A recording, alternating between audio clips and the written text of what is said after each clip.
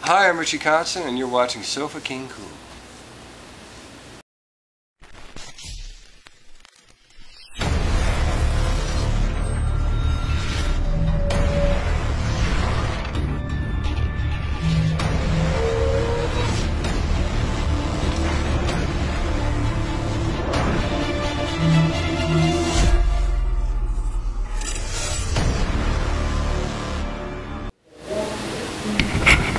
Alright, so getting cool here with Richie Kotzen. How you doing, man? I'm good, how are you? Good, good. Second leg of the tour. How's it going so far? It's going really well. Yeah, we've got 7 shows in, so it's kind of early on.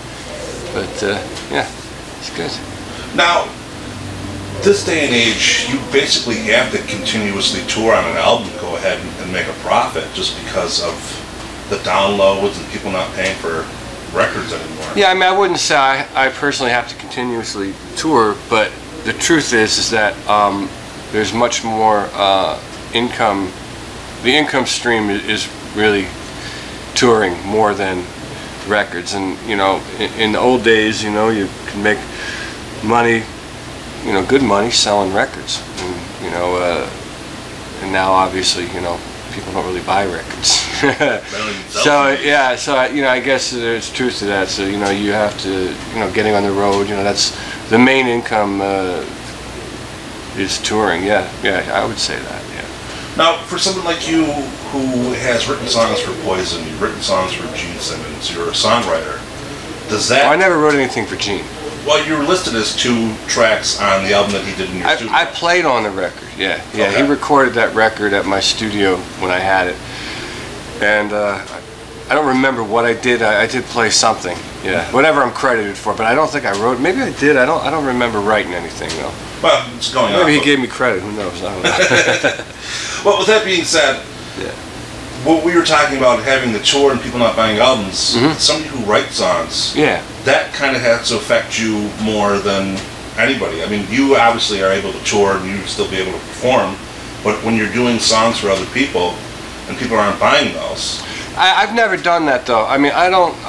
I've never been a guy that writes songs for people. I really just kind of, my whole purpose for playing the guitar is to create music. So it's just my nature. You know, it's what I do. Call it a hobby, or that turned into a source of a living. But I write songs because I love to, and it just happens. I don't force myself to do it. It's something that I have an idea. Oh, I'm going to try and write that. You know, it's a cool. You know, and I document it on my phone. A lot of times I'll be sleeping and I'll hear something, and you know, I've learned to wake myself up because oftentimes I'll forget the idea. You know, so wow, that's distracting. You know, I'll have ideas and act on them. I have like 200 ideas in my phone right now, you know, sitting in here waiting, you know, to develop. But one thing, usually what happens is the ones that stay in my mind are the ones I write. And the ones that stay on the phone usually get forgotten. And then occasionally I'll go back and listen and I'll say, oh, that's cool, and then I'll have the idea and write it. But I just write because it's kind of what I've always done, you know. I've always been putting out my own records since 1989, so yeah, it's kind of what I do. And I've been lucky in the sense that I've been consistent, and so I've never really had what you would call a hit record, but I've been able to cultivate an audience that is interested in my music, which allows me to be able to go and tour and have you know, a life in music. I've never done anything else. You know, I've never I was never a bricklayer, or never worked at the post office. I've only done music. But you started about when you were 7. You first picked up a guitar. Is that right? Yeah, I was 7 when I started taking guitar lessons, and then I started playing live in a band when I was 12 or 13. Me and another kid from school put something together and played at like high school dances and local fairs and stuff like that. And that evolved into a more full-time, like a bar band. You know, I got involved with some older guys that were over 21, and they thought me and my friend were good.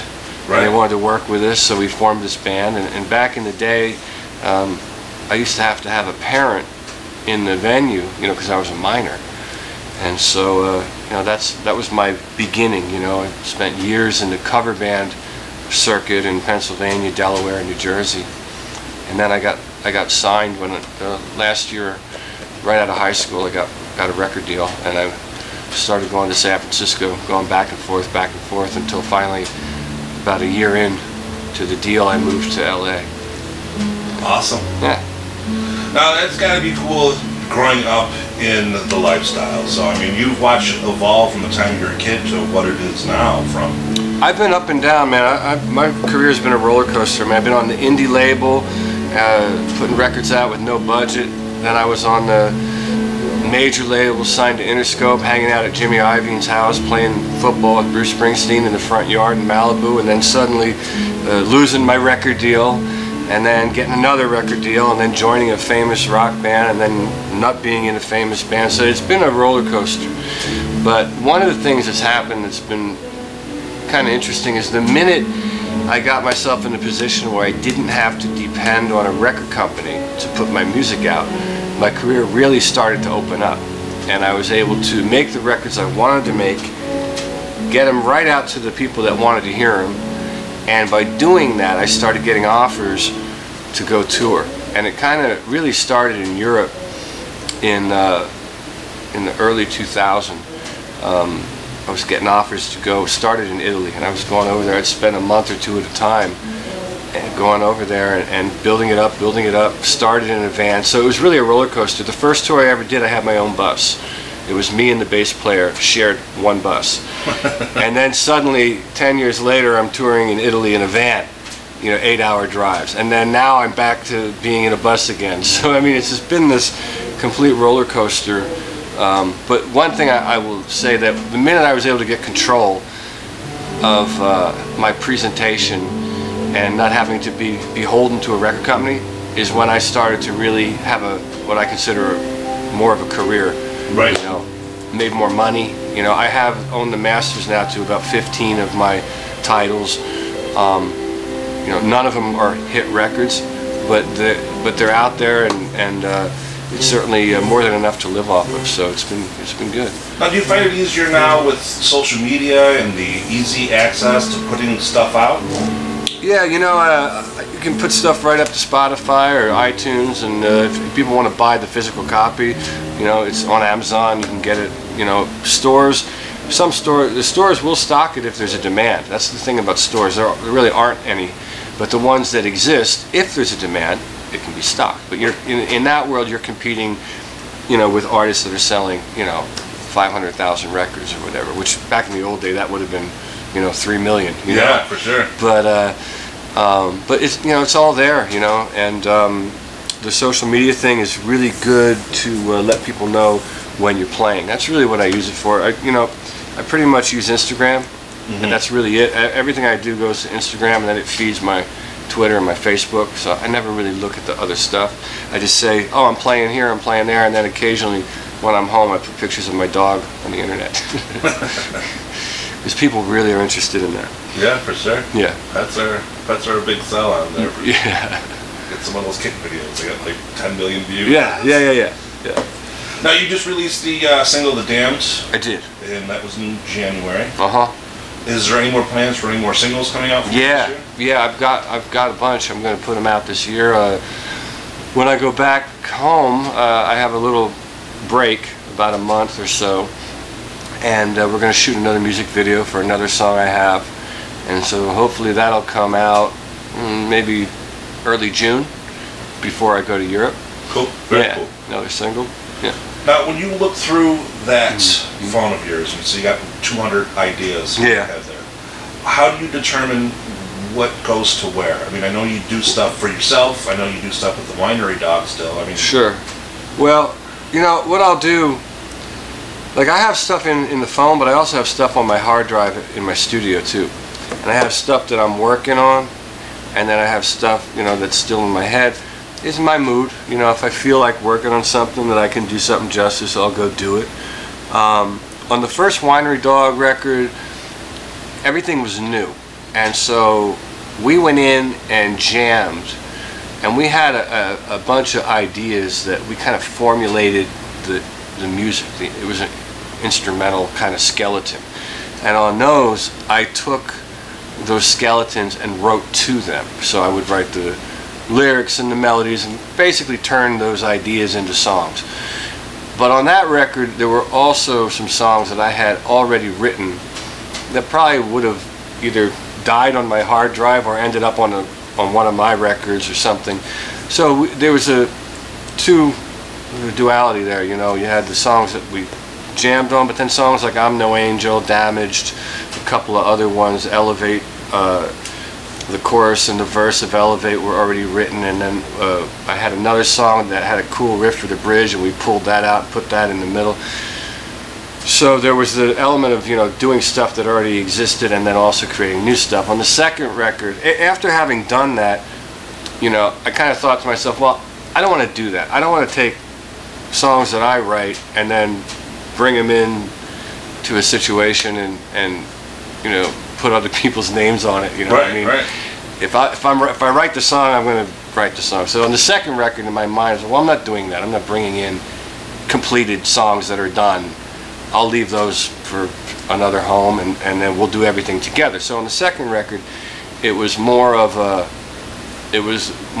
I would call a more true collaboration, in the sense that all the songs on that record, with the exception of the song Fire, which was something I was messing with, all the songs on that record really came out of Billy playing a bass riff, or me strumming a chord progression, or Mike playing a beat, and then us kind of jamming on it. And then at that point, you know, going back to the old formula, I'd take those jam sessions and write lyrics and melodies to it and finish it.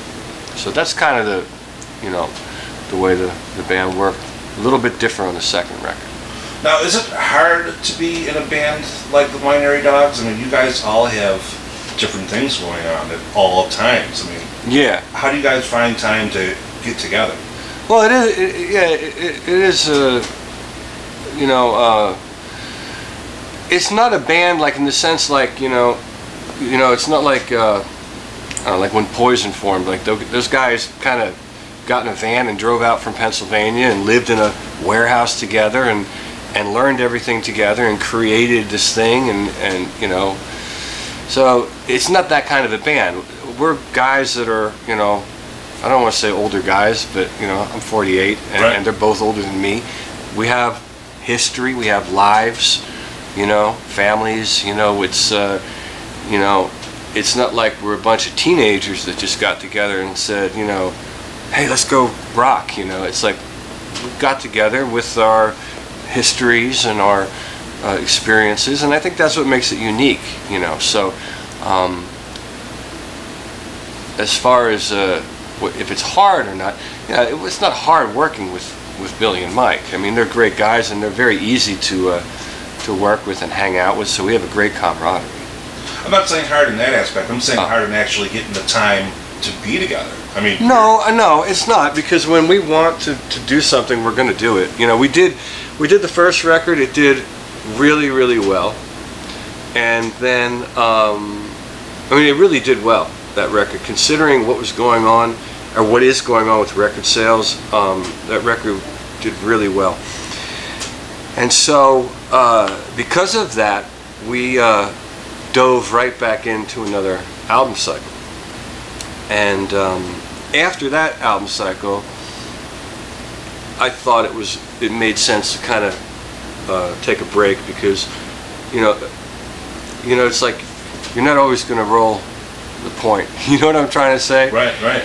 And so not to take a lead off the Hot Streak title. You know, the last record was called Hot Streak, had a gambling connotation, but anyway, you know, I thought in my mind, well, you know, this worked, it was fun, it was really cool, but I kind of want to go back to being Richie for a while and doing what I was doing before.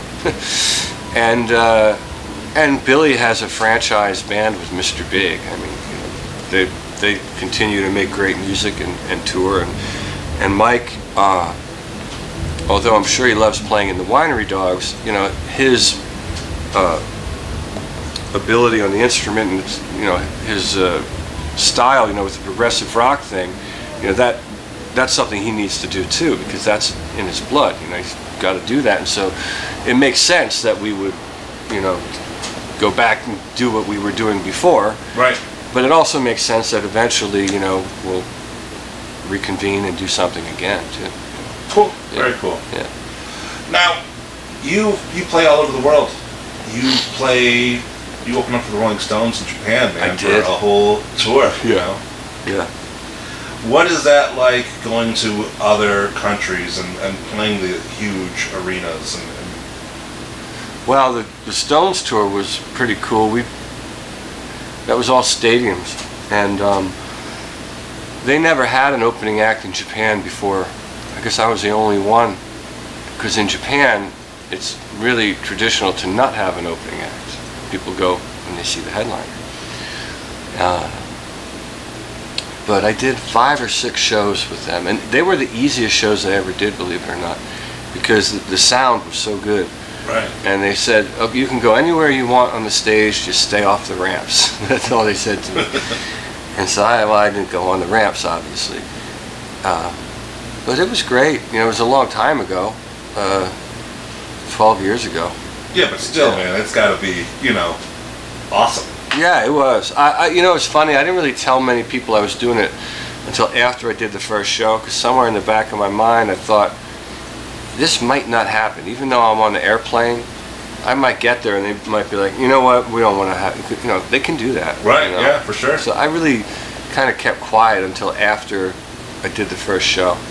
And I was like, okay, I did it. I opened for the Rolling Stones. You know, yeah. Nothing really changed, though. It's weird. You know, it's like, people, oh, you did that. I said, yeah, I know, but everything's still the same. Nothing's really different. But it was, you know, it's an honor, of course. It was cool to do. Now, I understand this tour of yours goes almost through a majority of the summer. Is that right? Yeah, we have this North America run here, and then we're going to go over to Europe for almost 2 months, which is a long time to be away from my wife and my dog and my daughter.